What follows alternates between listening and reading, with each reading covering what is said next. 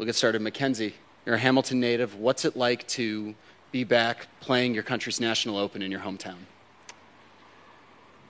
Yeah, it's a lot of fun. I did that for the first time in 2012, and 12 years later, it feels quite a bit different to do that because I don't feel like there's quite a big a shock walking onto the property. I remember doing it at 21 years old and being pretty wide-eyed and maybe caught off guard a little bit by how big the moment was, and held my own. But yeah, playing at home is a lot of fun. There's obviously you maybe being pulled in a few different directions that you wouldn't be pulled in otherwise, but I try to relish the fact that I'll have some extra cheers out there and a lot of friends and family.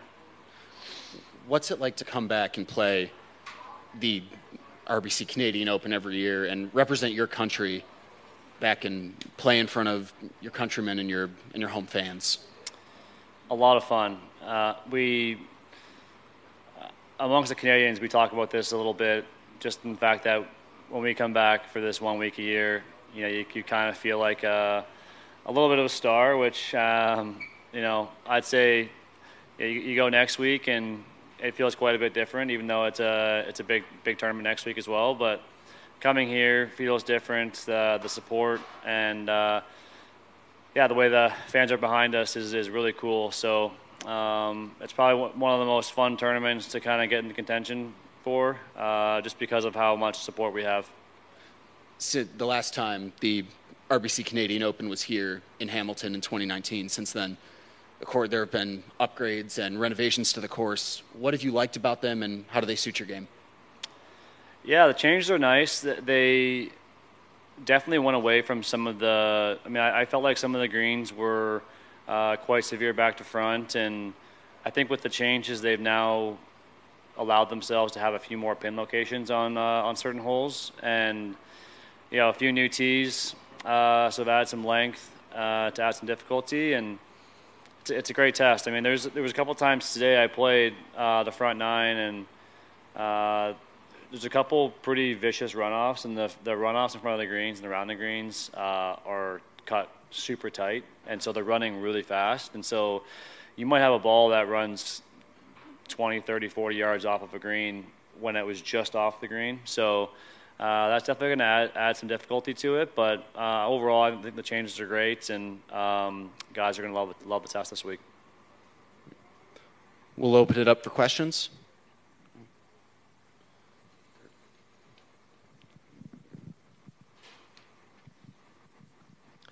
Hey, Mac. The greens they look really pure, and like you said, there's these runoff areas. You're a guy that has made a lot of long putts in your career and are known for your short game. Does any of that excite you, that this might be a place that really sets up well for your style of play? Yeah, I think that anytime you make it harder around the greens, that I think will benefit me. Now, with it playing somewhat soft early on this week, I don't know how much a lot of that will come into play, but yeah, certainly as the week goes on, if it dries up and gets a bit firmer and faster, I think that it plays into some of my strengths really well. And last year with Nick sort of breaking the ice and winning this event, does that, you think, in any way free up other Canadians like yourself, sort of seeing that it is possible to break through here and sort of allow you maybe to get your mind into that it's really possible? Yeah, I think, as far as the overall weight, I think that's been lessened by Nick's win. But, I show up here with my own personal expectations and desires to do well. So I don't think that, I'm going to be out there thinking about, because Nick won, there's no pressure on me anymore. I put a lot of pressure on myself to do well every single week. But, coming here, I really enjoy playing well in front of the home crowd. And while we're not answering the question of who will be the first to break the Pat Fletcher's or be the next Canadian to win since Pat Fletcher, but I still think that when we come here, we're all pretty eager to do well close to home. Mackenzie, I just wanted to ask you, you touched on it, but that experience of being at an event and getting, the Rory treatment, so to speak, where there's a gallery before you on every hole, there's people shouting your name on every hole. Doesn't necessarily happen every week on tour. How does that affect a player, just to have that kind of different experience? Yeah, I think it feels good. And I walk around this place often and think about myself as a young kid. I was here a lot as a young kid, watching these tournaments in 03 and 06. And I remember thinking how cool it was back then. And I wanted to get close to players, get autographs and all that. And now there's another generation that's trying to do that, and I'm the one signing the autographs. And it's really cool. I mean, like I said, we don't do it very often. And yeah, I think it makes you feel pretty good, and I try to make a positive impact on the people that I come across, and yeah, so it's been a lot of fun this week. On a performance level, is it something you kind of have to factor in a little bit, or once you tee it up, it's all just noise anyway? No, I think that you hear it, and it's a boost, a positive boost. I always said, like, when I played with Tiger twice, and I thought that the energy that he had in his crowds that he carried around with him, I thought was worth at least a couple shots in a tournament. Even just playing with him. I mean, I wasn't even the one getting all the big cheers, but I just felt like the whole energy in that crowd and that atmosphere was you could feel it. And out here this week, we'll have a little bit of that, being Canadians. So yeah, try to soak it up and enjoy it, and feed off the crowds. Hey, Mac.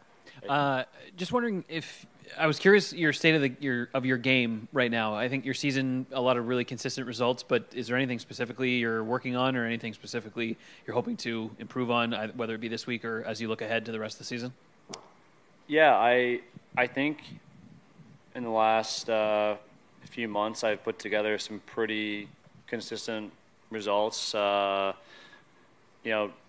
spectacular, but pretty solid, and feel like my I guess my bottom feels a bit better right now.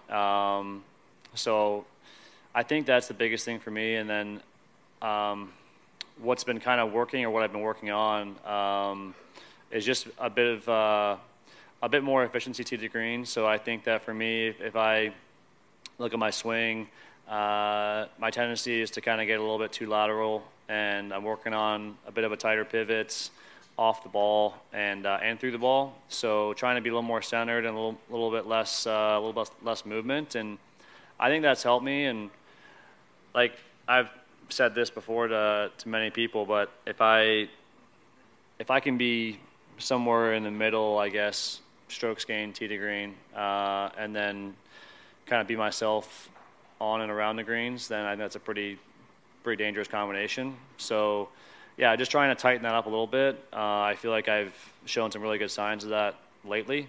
And so, yeah, just kind of a little bit more of the same. Iron play is probably the last kind of piece of the puzzle for me. I feel like off the tee, I've been quite strong lately, driving it pretty good. And, my iron play has been okay, good at times and not so good at other times. So that's probably the piece of the puzzle for me that needs to, I'd say, tighten up the most right now, but it feels pretty good so far, and yeah, trying to keep working at it. Mac, what's your relationship like with Mike Weir, and what are the kind of conversations you've had with him leading in with this being the President's Cup year in Canada? Yeah, Mike's been great. We text a decent amount, and just been great at kind of throwing his 2 cents in there. I mean, even a few times this year, he's been good at kind of. I think he knew how much I wanted to be on the team last time in Charlotte, and I was in his ear a lot, kind of prior to those picks. I wouldn't say I was begging, but I was definitely kind of pleading my case, and he knew how much I wanted. And I think it affected me last time. I had a pretty good season going, and then I think like the last 6-7 weeks before the picks came in, I just didn't really play that great, and I felt like that was hanging over my shoulder, every day. I felt like that those picks were coming, and I wanted to be there so badly. So that I think that affected me, and he's reached out a few different times to just basically tell me to, like, to go play golf and to not worry about it, and to kind of make sure that I'm not chasing it too hard, because he knows how much I want it. So that's been great. And when I see him, at tournaments or here this week, it's fun to think about how that dynamic would be in Montreal, and having him as my captain. So he's been great. Masters practice rounds and all that sort of stuff, when he's been giving us great advice, and he's always there if we need something from him. So I think all the Canadian guys out here now on tour kind of feel that sort of godfather-like figure, always kind of there if we need him. Would you have ever watched him play at the Canadian Open when you were a kid?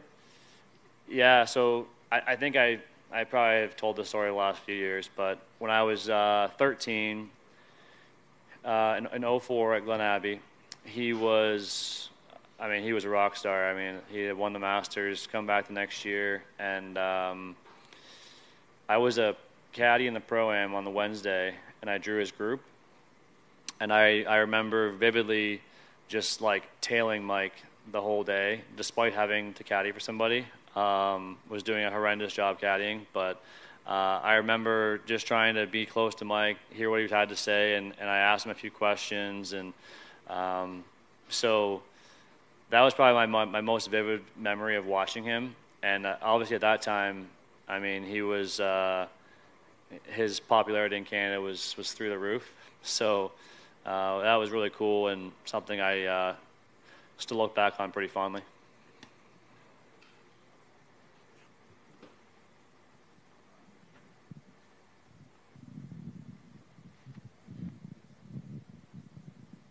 Hey, Mac, obviously Paris Olympics this summer. Is that something that's sort of been on your mind, watching the OWGR here now, I think 3 weeks? What would it mean for you to compete in Paris? Yeah, obviously know that that deadline's approaching, and what I'm going to need to do is play great for the next few weeks. And it's on my mind a little bit, certainly. But yeah, I can't, like the President's Cup, I can't push that too hard or try and force things there. I'd love to, find my way past a few of these guys and be on that team. But we'll see. We'll see what happens. I mean, obviously, it's not entirely in my hands, but I'll be gunning hard for that one of those spots, and we'll see what happens. Hey, Mac. Just the nature of golf is you're always chasing something, and kind of hard to catch it most of the time. But how do you manage that without kind of going a little, I don't know, nuts? Nutty. Yeah. Just to have it, just always just beyond your grasp, except for maybe a couple of weeks a year, maybe. Yeah, I think I don't know. I guess trying to keep a pretty good perspective on things. You can kind of get caught up in the fact that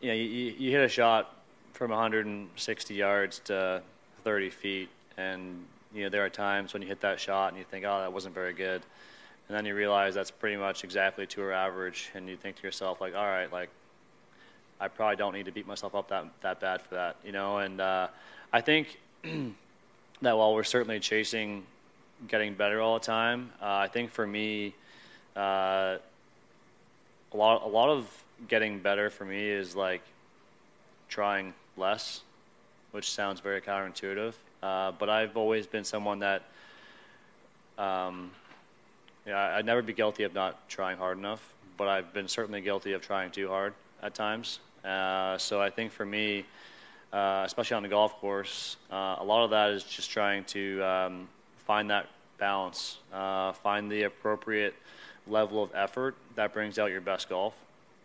And I think for me, I have to kind of find.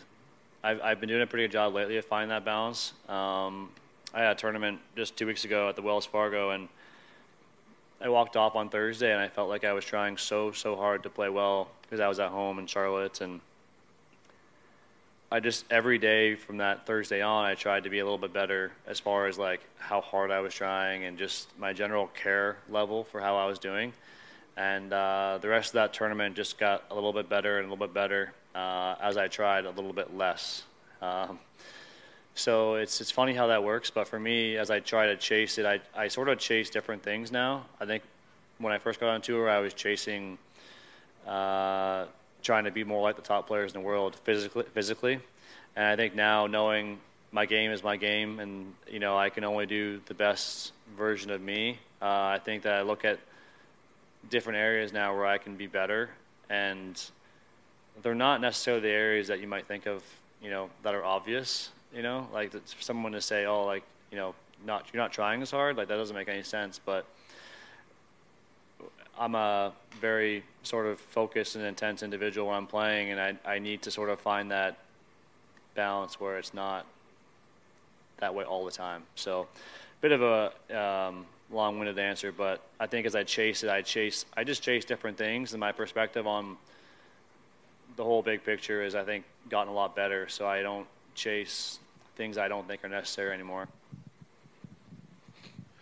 Hey, Mac, a year ago, this tournament was overshadowed by what was then, you know, framed as a merger between Live Golf and the PGA Tour. I just wanted to get your take on, you know, how you see the state of the game and where it's heading in these uncertain times. I knew it was coming. Yeah, that's a big question. Obviously, a year later, you would have thought we had a bit more clarity on that, and there's not really much there. But I think eventually when we get through this situation, I think golf will be in a great spot still. But there's a lot of hurdles to get over right now, and I think one of the biggest things I think about is the fan and how the fan has been affected by all this. And the fans are just tired of hearing about it, tired of hearing about the money. I don't think the money that's going around is sustainable for golf. So I would love for the game to kind of come back a little bit where it's like we're talking about the golf now. We're not talking about Live. We're not talking about the money and these purses and all that sort of stuff, because people don't care. People don't want to hear it. I've said this many times to, you know, the media, the tour. I mean, we want to, like, I feel like we're shoving it down people's throats. And, you know, this is a big tournament for me. You know, I'd say far bigger than the one next week, but next week's worth $20 million. This one's worth, I don't know how many, whatever. But that's not something I care or think about. But, you know, I'm here to win this trophy, and it wouldn't matter if it was for, you know, $1,000 or if it was for $1 million. I'm here to play well and win this tournament. And I think it's become so much about the money. And again, I'd say 99% of people just don't care. They don't want to hear it. And so I think of the state of the game, I'd say right now it's not super healthy, you know, because of the things we're focused on. But I think once we can kind of get past this stuff and maybe the deal happens or it doesn't happen, but we kind of get some clarity there, then we can kind of go forward. And yeah, I was talking to you know, some of the RBC people, and you know, I think that we as a tour used to really strive for charity dollars, and that was a really big proponent of what we did. And now I think that's become less of an importance to us, and the priority factor for that is not quite as high. And to me, that was like one of the things that the tour was. It was like a badge of honor that we donated more than all the other major sports leagues combined, and I'd like to see that become a priority again, where we really impact the places that we play and leave them better than we found them. So, I do think that golf will come out of this okay, but right now I think it's in a very weird spot and a difficult spot, and we need to get a lot of things figured out. We're going to go down in front here. Hey, Mackenzie. I realize this is a tough one to speak on, but we spoke with Rory about it, and Grayson's passing is clearly something that many people in the clubhouse are still processing. I thought your post on social media on Sunday was very kind of eloquent and moving, and I just wonder kind of your thoughts and perspective as the days have gone on.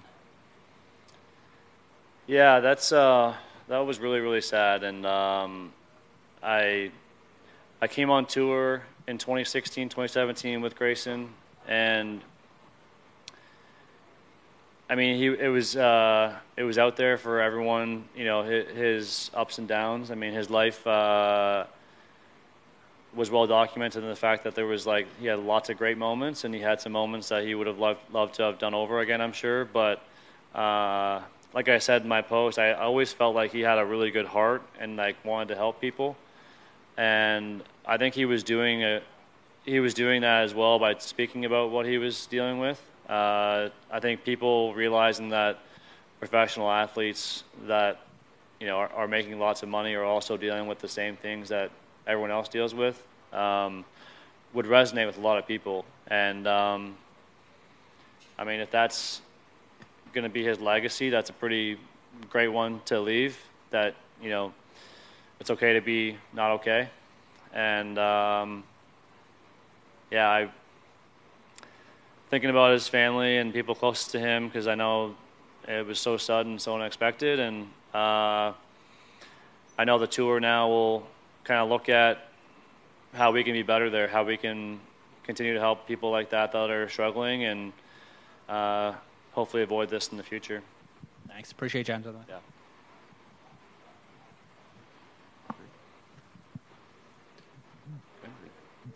Any final questions? Looks like we're all good. Thank you, Mackenzie. All right. Thank you.